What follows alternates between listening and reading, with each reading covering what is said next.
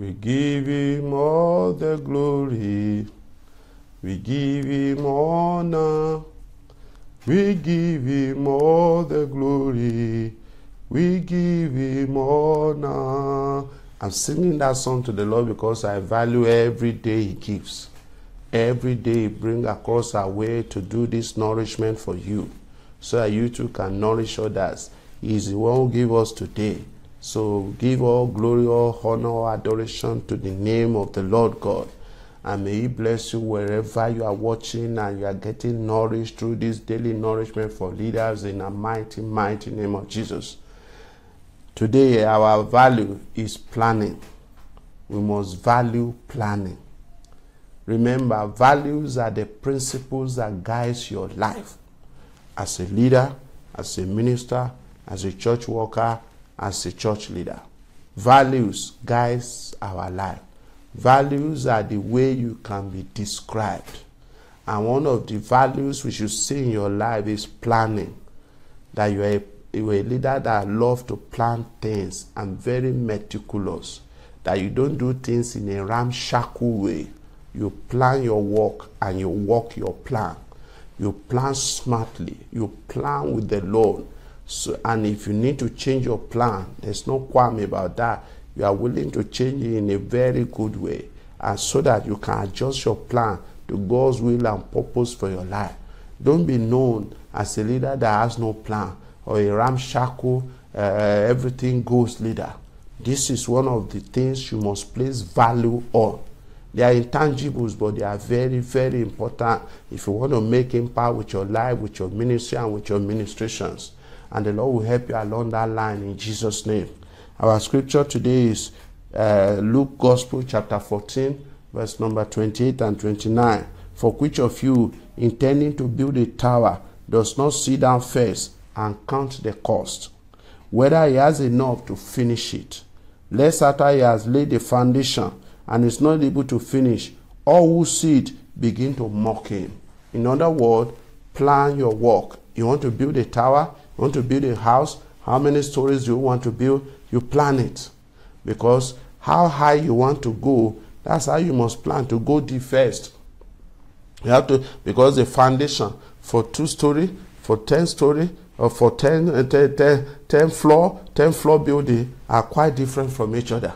The materials you use, the pillars you make is going to be very different. So everything is subject to planning. You must plan your life, you must plan your work, you must plan your ministry, you must plan your outreach, you must plan every detail to the glory of God the Father if you really want to make impact. Planning is a deliberate act of making detailed arrangement for something you want to do in the nearest future. Planning and preparation, they are synonymous. You plan and you prepare. A detailed, deliberate act, deliberate arrangement for something you want to do in the nearest future. To pray is good, but to back up your prayer with planning is far, far better. To pray is good. Many of us ministers and leaders, we believe in praying. I too believe in praying. I've talked about prayers, and I'm still going to talk so much about prayers because we are not praying enough. But we cannot substitute prayer for planning or planning for prayer. In fact, we must plan to pray and pray to plan. That's the balance of it. We must not only depend on prayer. God will do it. God will do it. We also, he has given us the brain to think and to ruminate and to plan. That is, if you want to build a tower, you must plan first. Sit down, count the cost. That's what our Lord Jesus says. And as an army, in the furtherance of that passage also, in the next verse, say, if you want to go and fight a war, and you have 10,000 soldiers, and you are going to be meeting about 20, 30, 400,000 soldiers, you sit down and plan.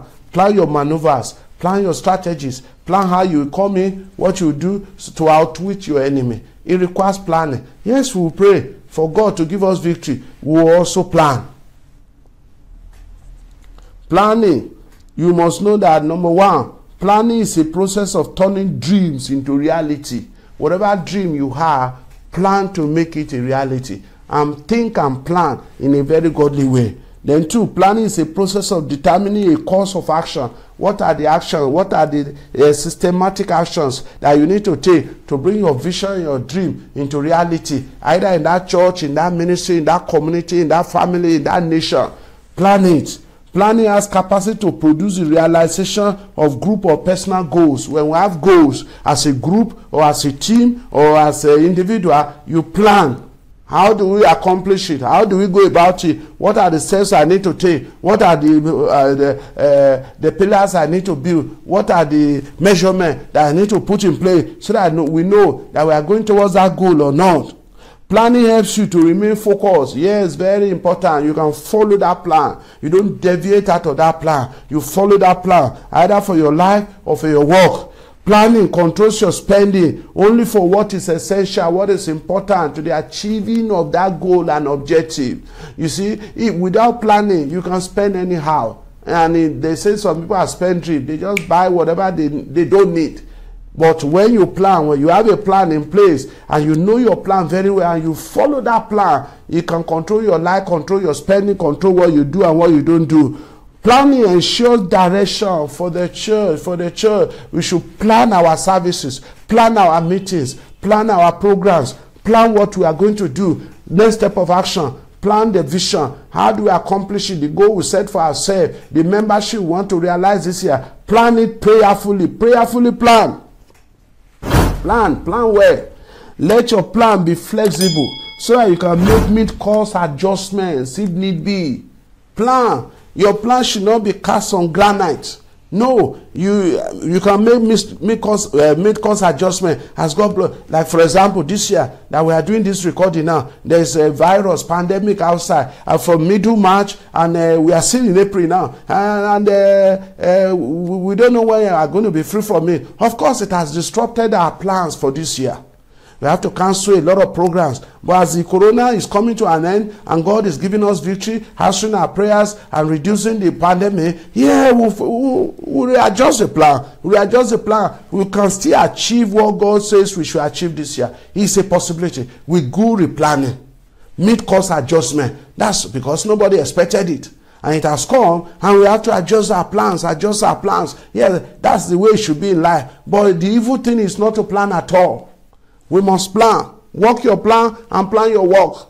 Pray your plan and plan your prayers. Very, very crucial if you really want to make impact with your life and you want to accomplish all the objectives that God has said you should accomplish. And the Lord will help you as you plan. Plan well, plan big, and pray over your plans.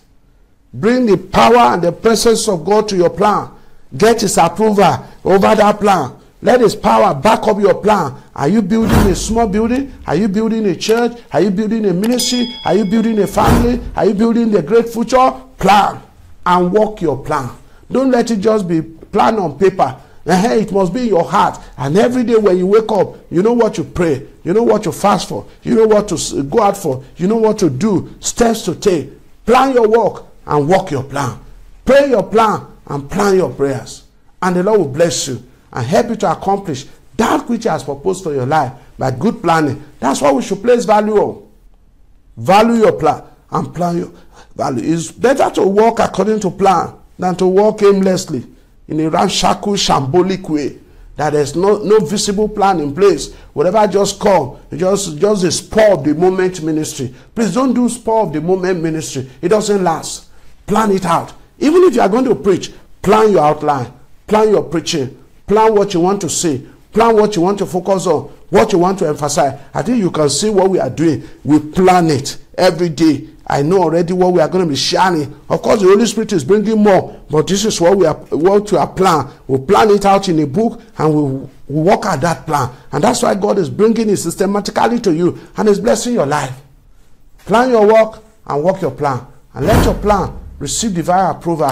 And if the Lord cancels some of your plan, well and good. Make midterm adjustment. But it's better to work by plan. It is there you can really achieve much in life. The Lord bless you and help you as you plan well and plan big. And plan what you cannot achieve, that only God's power can help you to achieve it. And you will achieve it to the glory of His name. In Jesus' name. Amen.